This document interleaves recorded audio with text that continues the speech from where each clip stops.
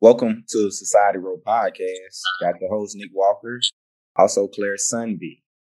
So nice to meet you, Maria. Tell us a little bit about yourself. All right. I'm a photographer based in New York City. I Okay. shoot fashion, beauty, anything to do with people. It's pretty much my jam. And thrilled to be with you guys today. Yeah, dope. Nice to meet you. So what type of photography do you specialize in? Like I said, beauty, fashion. I shoot people. I'm definitely not a still life shooter. And I like to do, I love getting in there and getting up close with my talents. How'd you get started in this? I went to Italy when I went to Italy on a volunteering program, and I had my camera with me, and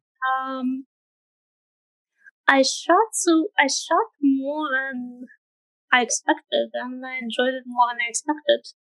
So I was like, well, I should become a photographer. That's so interesting. So it kind of just fell into your lap. It all does. I mean, I got my camera before that, but I never thought about doing it professionally before that. So I was still, having fun. So how long have you been doing it now, professionally? Almost 10 years. Oh, wow. That's incredible. So as far as photography, what did you do before? You said you didn't think about doing it like professionally. What did you think you would be doing professionally? Oh, well, I graduated school. I got my degree in linguistics and intercultural communication, which is a fancy title for studying English and German.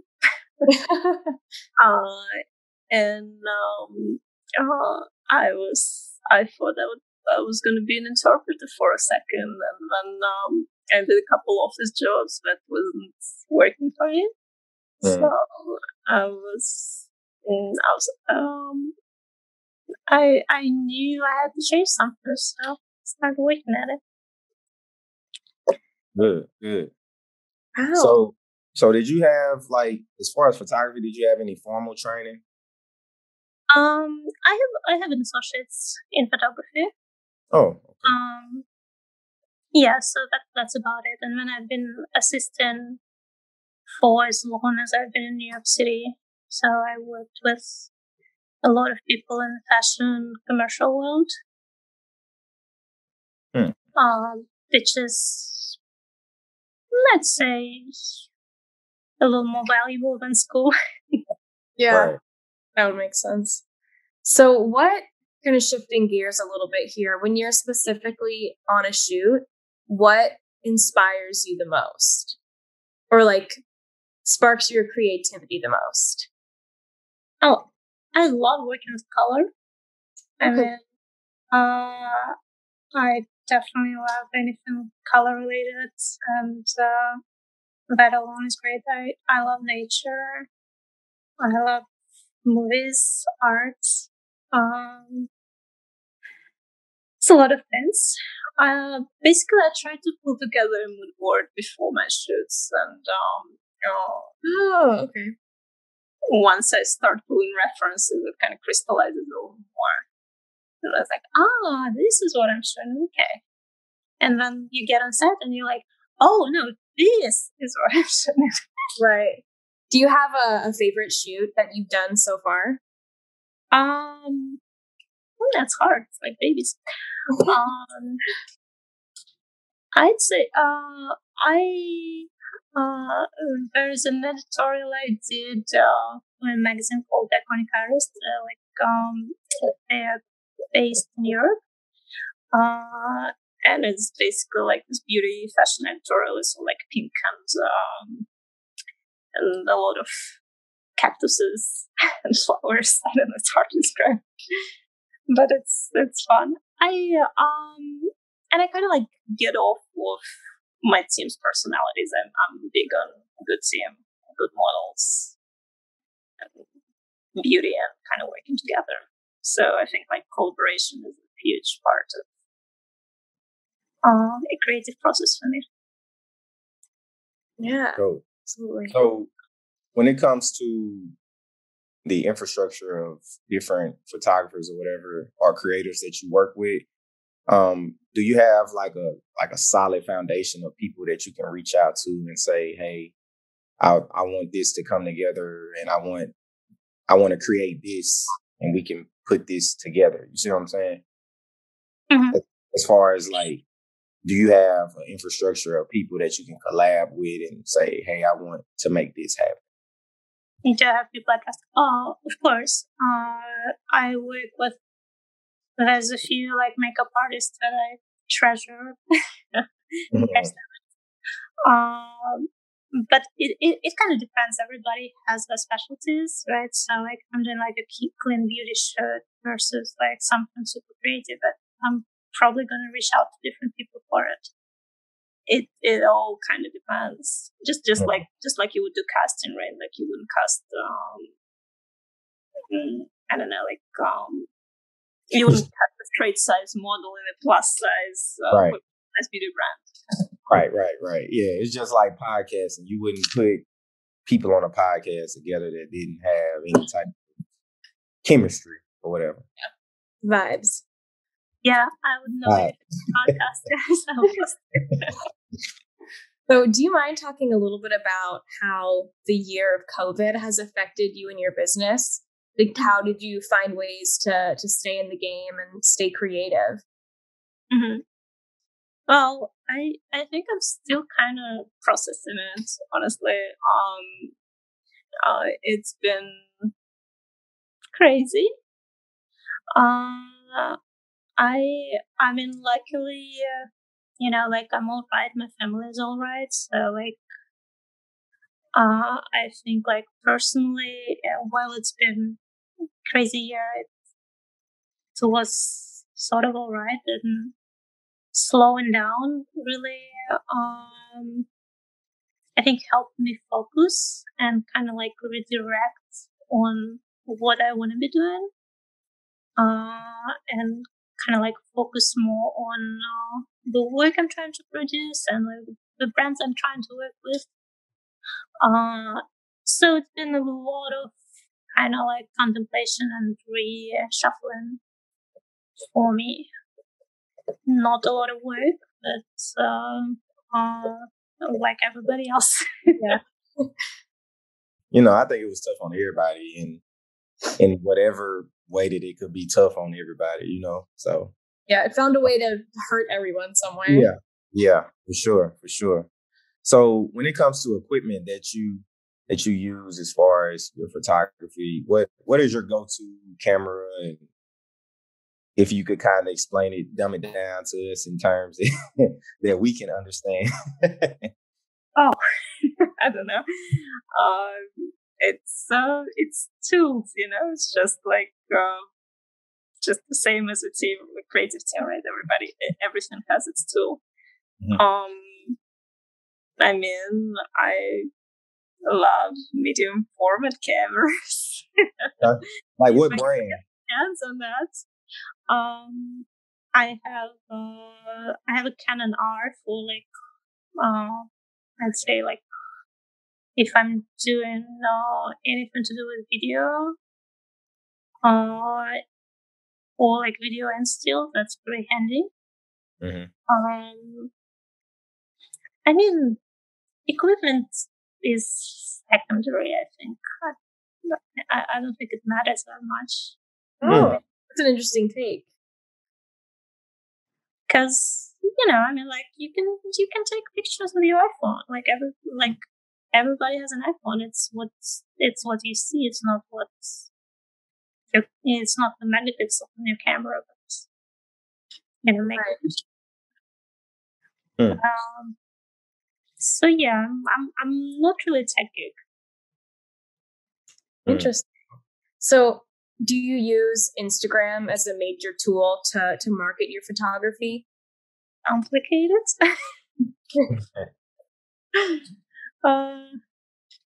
I I I have Instagram. I have a website. I try not to go too crazy on Instagram where I start hating myself in the world. Oh, I feel you on that.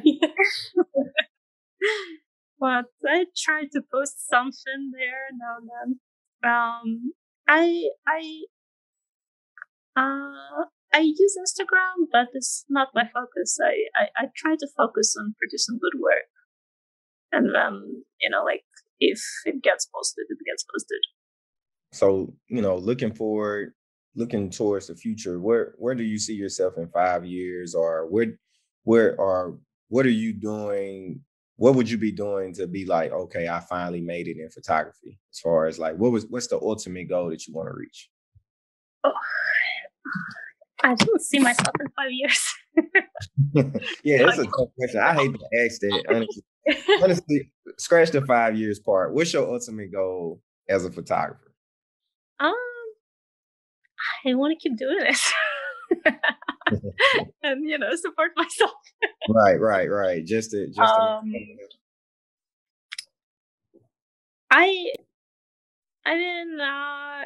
it's so superficial. It's all like I can say I want to be like, I don't know, like I want to shoot the campaign for Nike, but once you shoot the campaign for Nike, there's so much more that you can do. So like, is there an ultimate? Yeah, I feel you. Yeah, it's kind of like you feel like it's always another goal, huh? It's always the next step you have to get Yeah. to. Yeah. I mean, yeah. You like, I want to be better than I was yesterday. Like that's if we can talk about goals, yeah. Like I wanna like keep improving. Are there any like specific artistic ideas you have that you really want to see happen this year?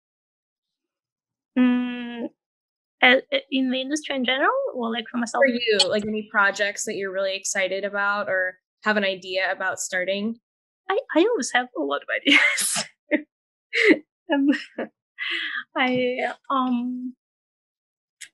But it's a little hard to describe because I can show you mood boards. Oh yeah, you're a mood board person. I get that.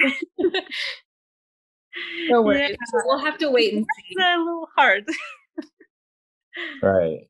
Yeah, it's hard for you to describe it, but you can just picture it in your mind. Yeah. I can pull some pictures together and say this is what I want to do. I don't want to say it anymore. Yeah, I understand. Do you think that photography is your ultimate passion out of everything in the world? As far as like, yeah, all the things you like to do, photography is it for you? I don't know. That's deep. I think like we're kind of multifaceted creatures. Yeah. So I don't know. I mean, I like photography. I like doing videos. Maybe I'll make something. Maybe I'll direct a movie or something like that at some point. I think like the question was about, do I see myself as a photographer for the rest of my life? No. The question was, is it your passion, like your ultimate passion? Yeah, it's my passion. Yeah. Definitely. Like if you if you had to choose anything in the world, you would choose photography to do like a utopian society with like with honestly, like I would go travel in the world and take my camera with me. Okay, feel that. Yeah, for sure. Do you have like a life motto that you cling to at all? No. That's fair. No, I don't. Yeah. The world is vast, right? Yeah. Just take it day by day. Hey, I feel that. I feel like I should do the same. Just take it day by day and not worry about the next. Yeah. Yeah, I mean, I think so. I think like if we live in the future, we're gonna miss a lot that's happening now. That's your motto. Yeah, I definitely really appreciate your perspective because I think in this industry, there's a lot of competitiveness and a lot of like, oh, I got to get to the next level. And it sounds like a lot of people kind of miss the joy and being present in the moment. So it's really refreshing to hear your perspective about how multifaceted you are and just enjoying what you're doing for the sake of doing it. I think, well, I'm definitely not a hustler. I definitely don't have a hustle mentality there. And I like it's a very, I don't know, American thing to me. It is. Uh, so yeah, I wanna, like I wanna do what I love. I wanna, you know, go out with friends, enjoy life, see some good art, and make some cool stuff. Fair. I love that for you. I want that for you. I want that for all of us. Yeah, me too. Yeah, that's definitely fair. So, Oh, it is time to move on to our game portion. you want to describe it, Claire? I'll let you describe it. So, Maria, get ready. This is a Nick Walker original game that we're going to play. It's called Categories. And basically, so we'll have a topic, and the topic will be creatives, which is broad. So you can name a singer or a photographer or a model, an actor, anything that falls under the umbrella of a creative. That's the topic. So I will start, and I would say Shakira, because she's a singer. And then Nick would go next, and he would have to say someone that starts with the last letter of what I said. So since I said Shakira, he would have to start with name any creative that started with an A. And then whatever he said, you go starting with the last letter. Does that make sense at all? I feel like I didn't make sense. Okay. I was confusing right saying it. Okay, so I'm going to start, and I'm going to pick M for Maria for your name. So I will go with Martin Short. Martin Short ends with a T. So I'm going to choose Terrence Howard. He's an actor. ends with a D. Oh, I got a D. All right. Dali. Salvador Dali. Oh, wait, what does that end with? I. Oh, okay. I mean, Iggy Azalea is the only person I can think of. Okay. Okay, ends with an A. I'm going to say A. Marie. Ends with an E. Who's that? A. Marie's a singer. She's she's from New York. She's a singer. I haven't heard of her either. Yeah, she don't come out as often, but she's like early 2000s. Nick's got all the cool music recommendations. Yeah. So I got an E.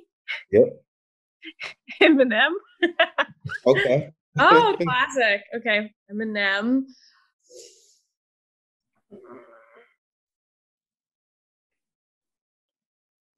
I'm so bad. I'm so bad at this, and I have the most practice too, because we do this every time. Make some lists. Melissa McCarthy ends in a Y. Okay, ends with a Y. Oh, hi, nice.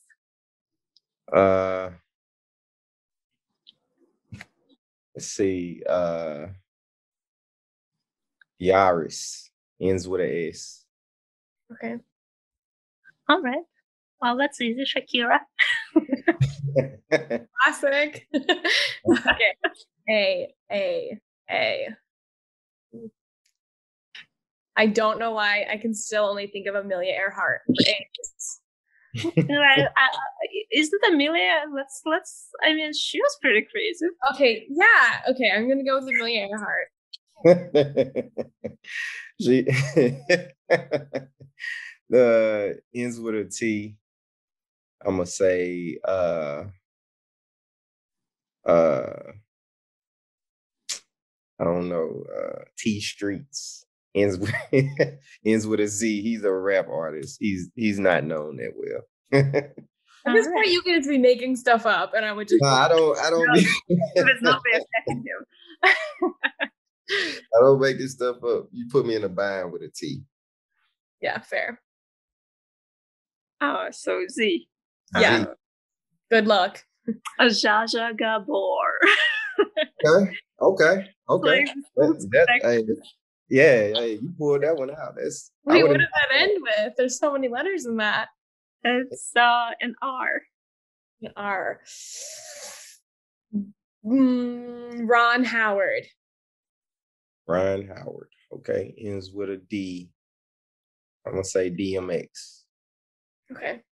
Oh my gosh, an X? I know. Yeah. That's evil. He's good. He's good.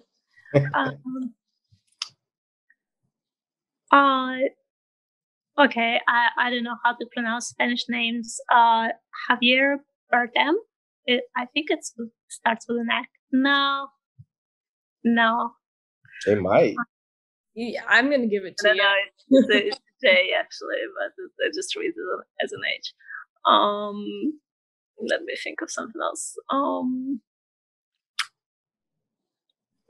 That's hard. Yeah, it's gonna be kind of hard. But I know one. But I'm sure you know. There's gotta be like some famous person that has the first name Xavier. Yeah, somebody. Professor. Well, I was gonna say Xavier, the professor. Are you like in Marvel Universe yet? yeah. I was gonna say the professor. Let's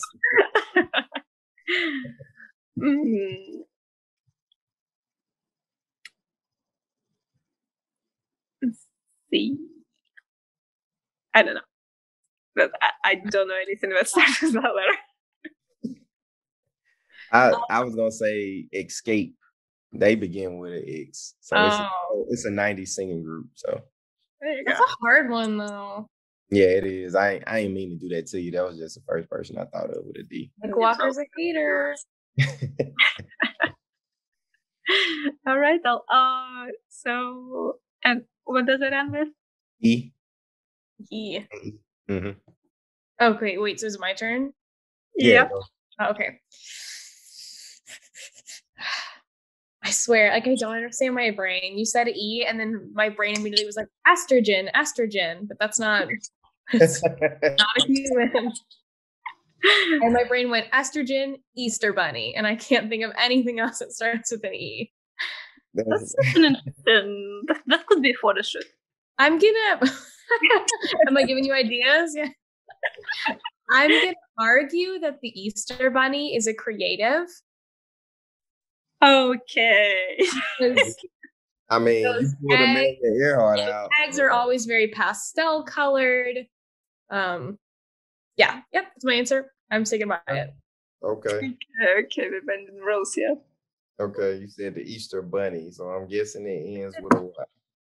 Yes, it does.